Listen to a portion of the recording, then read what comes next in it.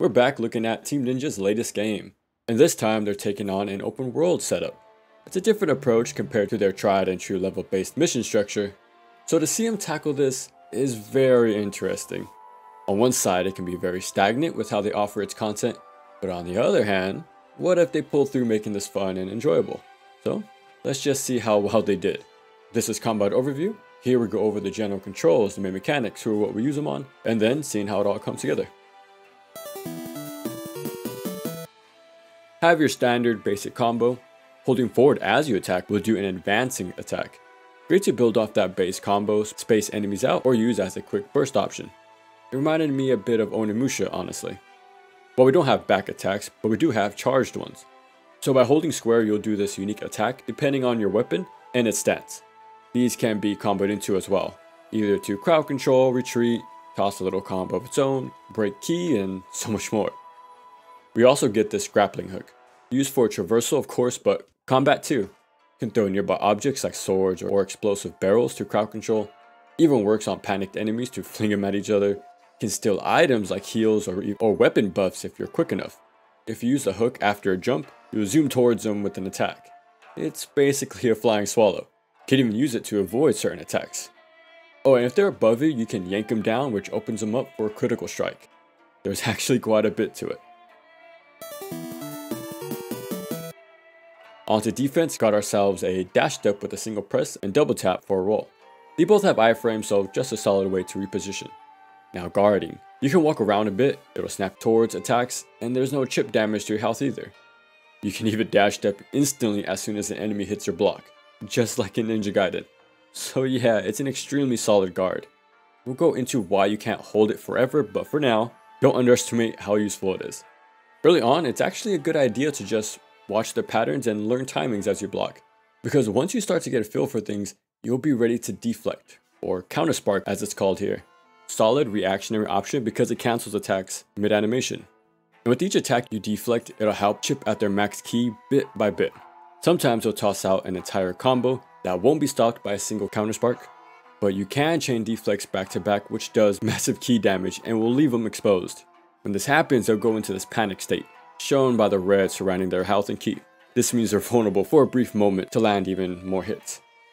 Nice thing is, nearby enemies will back off too, so don't worry, you'll be able to follow up.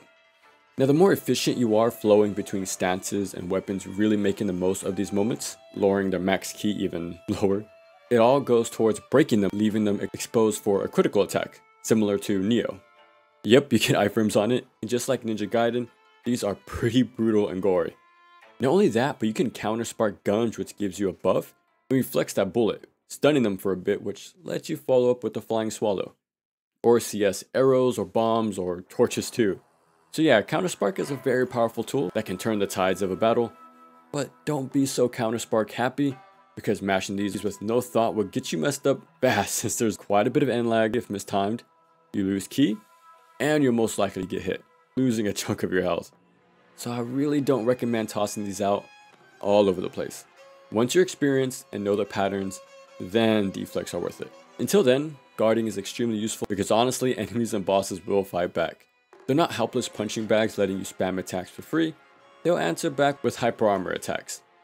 I wouldn't say there's some Kingdom Hearts 2 revenge value stuff going on, but I approach every enemy with that similar mindset, that if I mash, I'll get punished. So there's give and take where you need to push your advantage when you get the opening, but you still need to respect their options. One of the main ones being red unblockable attacks. You can counter spark these, dealing massive ki damage, or play it smart by dodging out of the way. Again, counter spark isn't this be all end all strat. The game even tells you it's okay not to deflect everything. You can if you master that boss or enemy type, you'll be heavily rewarded for it, but there's definitely moments when it's best to just hold your ground guarding or roll away to reposition. It's definitely not an over-centralizing mechanic. Like I mentioned earlier with the attack options, Onimusha Warlords is the best comparison here. Esens are extremely strong and reward enemy knowledge, but that's not your sole defensive option. Using your guard and footwork are amazing to use too. You got a pretty solid set of tools here, so try them all out. Looking at the HUD, the white meter is health, and the blue meter on top is our ki. Every attack, counter spark, dodge roll, and skill uses ki. And to circle back a bit, guarding attacks will chip away at your ki, and holding it will slow down its regen by a noticeable amount. So you can't be overly passive because they'll open you up eventually, either by breaking your guard or with an unblockable attack. To refill that ki, just drop your guard and it'll refill on its own. Or you can do the more interesting option, successful counter sparks. Yeah, these refill ki. Now this opens up some risk reward between our ki and counter sparking. Like I said, you can play it safe, letting your ki take the damage, which means you have less ki to work with to attack afterwards, right? Or you can risk it with counter sparks to lower their ki while refilling yours to really make an impact once they're vulnerable. But still, you gotta consider if you really wanna risk your ki, because if you miss, be ready to take that damage or even overexhaust, leaving yourself wide open for an even harsher punishment. There's some give and take there. So if you're low on ki, do you wanna get guard broken? Do you want to use your last sliver of ki to roll away, or risk it all and rely on your enemy knowledge and timing to CS their combo? And when you have low health on top of that too, it'll really make you question your deflex skills. So it's something to keep in mind. Okay, with all that ki of ours, we can use some martial skills. Hold R1 to open up this menu, and we have these skills tied to each face button. So you're not invulnerable when they're used, but you do get hyper armor, so you won't be interrupted. But yeah, there's some to crowd control, destroy ki, to move in or move out. Adachi has this overhead one to get past defenses, even has its own counter, and even a command grab when you break their ki. Katana has this evasive sidestep, and so much more. These martial skills have real use depending on the situation, or just some fun ones to toss out because they're hype. There might be something here we're all fans of. Also, there's some very helpful videos and descriptions to let you know how each skill works. And with how many options we have, yeah, you're gonna need this. Now I keep mentioning stances. What are those, right? So these are equipable playstyles. Hold R1 and with the right thumbstick you can pick one of 3 stances. One of my favorites being the pretty obvious one, the Ninja Gaiden callback. Does the same pose and everything. Even has some familiar base attacks. The skills are basically UTs, can even charge it up for a powerful version. And yeah, we get the Azuna drop. Now a nice detail I liked a lot is how holding triangle won't send you up. There's actually 2 versions depending if you tap or held the input. It worked exactly like this back in Ninja Gaiden, so it's very cool how much they paid attention. Kinda reminded me how Kingdom Hearts 2 paid attention when bringing over Kingdom Hearts 1 moveset. Now that's not the only callback because we also get a Neo inspired stance. You wanna know what's wild about it? It actually has low, mid, and high attacks. And they all have their own advancing, held, and basic combo too. Even their own skill to use for each variation. So this one stance has stances in it. These 2 alone give the combat a lot of options for any situation. But there's also this evasive shinobi stance where you hold the katana backwards, or this EI stance dishing out blade beams. These are pretty different from one another, to say the least, and this is just for the one weapon. And each of these have their own combo, forward and held attack. They all have 3 skills. Yeah, you get movesets on movesets. And that's just for one weapon. There's a whole second weapon on you that also has 3 unique stances with all their own differences that make real impact in combat. You can use katana, of course, adachi, dual blade, spears, pole arms, sabers, great swords, and even a bayonet. We've seen these weapons for a while, but giving them a whole new way to interact with them with these stances. And the bayonet, man, it's so damn cool. You know how I am with katanas, but this bayonet was just so fun to use. It's actually kind of wild how much Team Ninja went above and beyond with this, honestly. Just a solid amount of customization over your own playstyle. You can stick to your blades, you can go guns blazing with rifles and revolvers, or do a mix of the 2, right? Really cool stuff. And oh yeah, you can swap weapons and styles on the fly mid-combo doing this sweep attack. Not only is it great to crowd control a bit, but it also lets you go right into another combo with little downtime. So with these stances and the second weapon, the combat comes down to standard combo into forward attack, or combo into held attack, or you can combo all 3 together. There's fun to be had mixing charge and advancing attacks. There's switching on the fly to continue your combo even further, all while you're on the lookout for your enemy's combo so you can react in time to keep your turn going. It actually has a nice back and forth to it. And of course, just like Neo, you can manually sheath your weapon. And if you hold R3 instead of the single press, it actually does a unique blade wipe animation. It's gonna be pretty fun seeing all those little variations. Speaking of which, there's actually a blood buildup and wipe mechanic called Blade Flash. So with each attack you land, this little bar beneath your main weapon fills up. Doing the switching weapons and stance attacks and those glory kills fill this gauge the most. Keep that in mind. But yeah, it doesn't gradually empty over time if unused. It'll stay there and it's all up to you when you want to cash out. So to use it, press R1 after an attack to convert that meter into ki. The amount it refills is based on how much is stocked up, which means it doesn't have to be full to use. But yeah, the more the better, so we can shorten downtime as much as possible. It actually reminded me of Ronin Chambada, how you can clean your blade to stay in the action. But something I wish Rise of the Ronin took from those games is how they let you reposition with side steps as I did this. Instead, you hunker down in place with each flash. So it does feel a bit limited, but rarely if ever did I get hit because of it. Which is good, but there's some room for fine tuning, that's for sure. Okay, this might get messy, so bear with me. When locked on, you'll notice these colored icons. These change depending on the stance type you're currently using. Now wait, it's not what you think. From when I tested, there's no damage difference to ki or their health. So it won't be a color-coded enemy situation where it limits which styles you can use. No, none of that is here.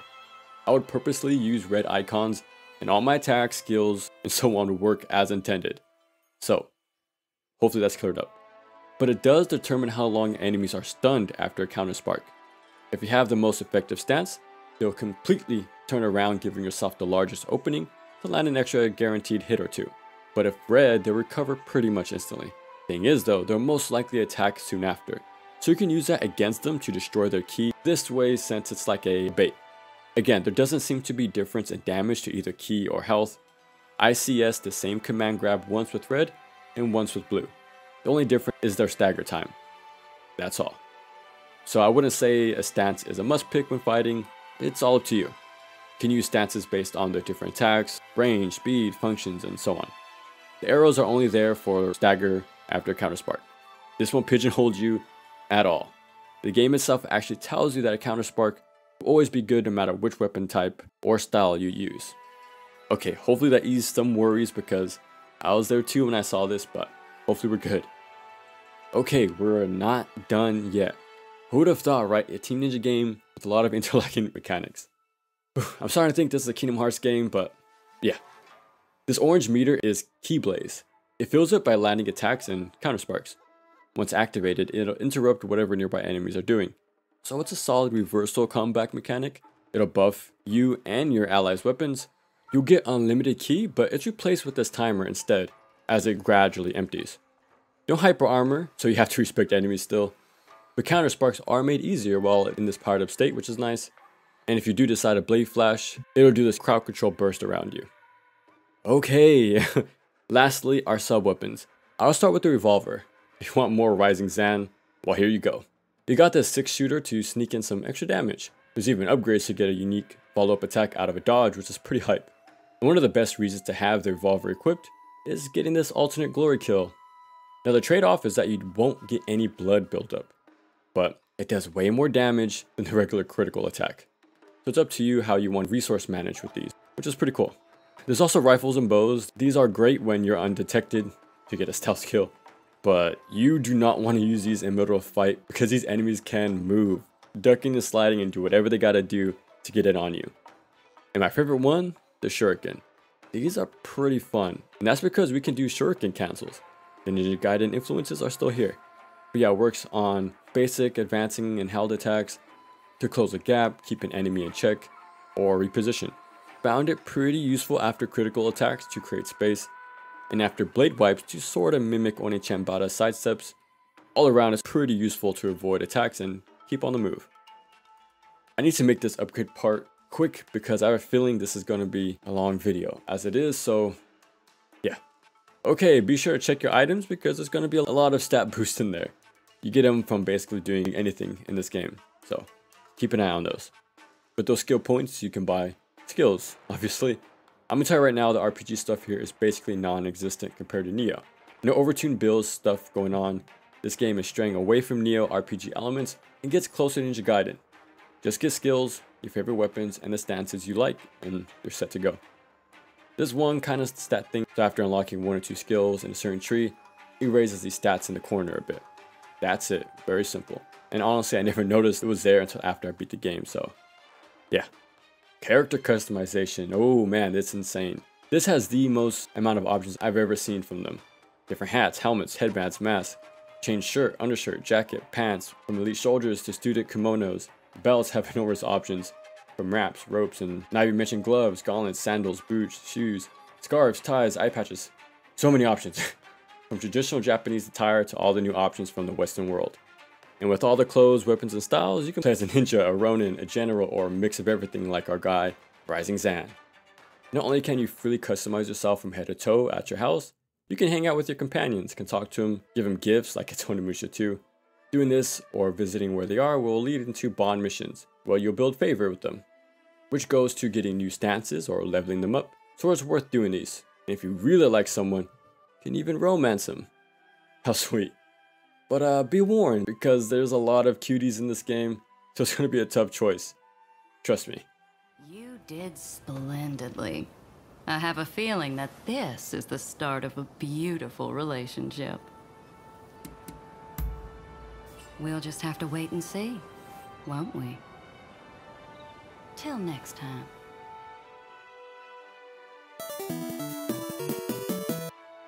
When it comes to enemies, they're a lot more grounded in reality. So no yokai or any mystical type of enemies. You're going to be up against humans and animals like wolves and boars. Yeah, way more down to earth. But what helps give them variety are the stances. Because it's not just you who has a variety of styles and weapons, so do the enemies. And with what, over 40 stances in the game, it's going to be fun to fight them all since you're taking down enemies that use similar options as you. It actually feels like I'm playing a PvP game sometimes. So it might sound stripped back or simplified compared to other games at first, but no, you go up against a solid set of enemies that only get more and more complex. Fighting some guy who uses a katana will be very different the more you get into the game. And the fact we have this much variations in combos and timings, don't feel bad if it takes a bit to pick up on the patterns. Just give it time, give it time. For bosses, it's similar to what we just saw with regular enemies.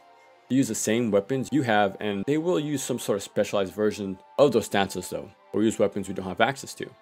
So they do bring their own spin to things and feel more advanced than the rest. Like this guy who dual wields a shield and bayonet, this girl who uses a whip, and there may or may not be a guy who uses jet boots. Who knows?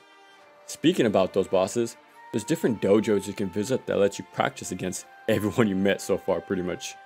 You can take them on one-on-one to get some rewards depending on how well you did, based on how quick you take them down, how much damage did you take, and how many counter sparks / crit attacks did you land. It's basically Cuphead's rating system. Doing these even raises their bond with them and levels up their styles too. But yeah, with all these different masters, it's basically a boss rush. Quite a long one too. And yeah, I'm not going to go over every single boss or most of them since there's just so many of them. It'll be a fool's errand. But I will mention this. In the open world, there's hidden bosses tucked away for you to find. Or you just look up on YouTube where to find them like I did. One of them is our favorite ninja. It's basically a tradition now to have a real boss fight of some kind. He'll do flying swallows, on-landing cancels, and even try to pull off a few T's. And oh yeah, be careful about that Izuna drop. And we've come full circle with these cameo super bosses because William from Neo is here as a hidden boss too. And you already know, we have our rival. You'll fight your Blade Twin a few times throughout the story. She'll use different weapons, stances, her prosthetic arm, and will even counter spark you too. And each time you clash swords, she'll use different tactics so you get to feel that growth over time. But for that final battle, she'll constantly switch weapons and stances to keep you on your toes. Apply elemental buff or will even try to heal, but you can yank that away if you're fast enough. She'll even try to use her own key blades the same as you can for that last ditch effort. I really like how you have to defeat your rival in a true 1v1. You can't summon or have companions here, which is pretty great. They did this in Neo 1, but not in 2 sadly. So it's awesome they actually make you earn it here. And that's Rise of the Ronin. I was skeptical going into it, but it didn't take long before I saw all the great aspects of a Team Ninja title. Bit of Ninja Gaiden, Neo, Stranger of Paradise, Wo Long, and so on. It's this all-in-one package to give people a taste of everything they have to offer. Now even though they went with the open world setting, I think it was handled pretty well. The structure is very formulaic and we know what to expect here, but I do understand it has a very large casual appeal. It's very inviting, right? So to me, I see this one as a kind of a gateway game. My hopes will get more people into the door to appreciate Team Ninja's catalog with this one. And it actually feels on par with Nioh on how much is jam-packed here. Great combat, nice art style, pretty solid set of characters, tons of replayability, and just a lot of worthwhile content. I never got the impression they had to sacrifice certain aspects to make this open world work. To me, it delivers on all fronts, giving me a new experience while delivering on all the favorite bits I like about their past games. Because after you beat the game, you get a whole new skill tree to unlock your Blade Twins playstyle, and a bunch of general stat boosts to dump into for late game leveling. There's also Midnight Mode. It's New Game Plus that ups the challenge a good bit. More enemy camps are added. Enemies get quite a bit more advanced because they'll switch weapons and stances now. Even major bosses will show up in these camps to make it that much more interesting. You can also replay past main and side missions to choose other options to see different routes. They all lead to the same outcome, but you do fight different bosses. Not only that, but doing these will open up unique Bond mission quest lines for members in that faction. So it's still worth trying out because it leads to more content. Or you can just stay in the base game to clean up unfinished quests and side activities. The great thing is you can freely jump back and forth between New Game Plus, base game, and all 3 maps whenever you want. You're not locked out of anything.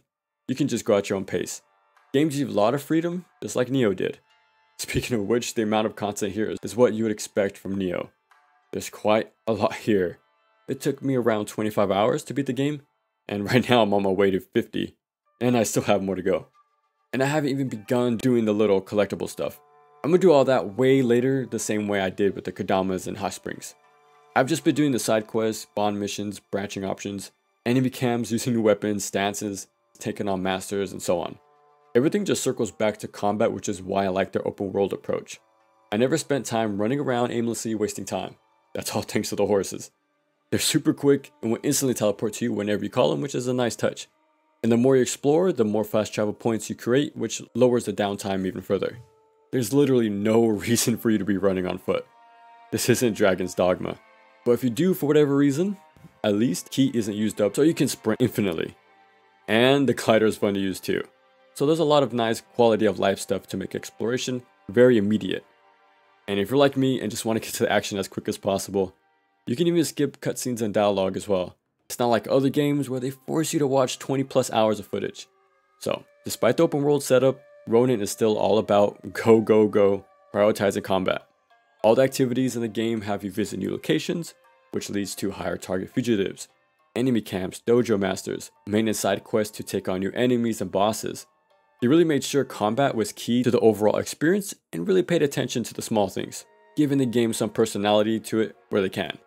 All the new gestures that were never there in past games, how well they replicated their other games' playstyles with the stances, and how the main menu would change as you go through the story. And even though there's less otherworldly aspects, they play off those expectations with some side quests. Stuff like that is pretty neat to see.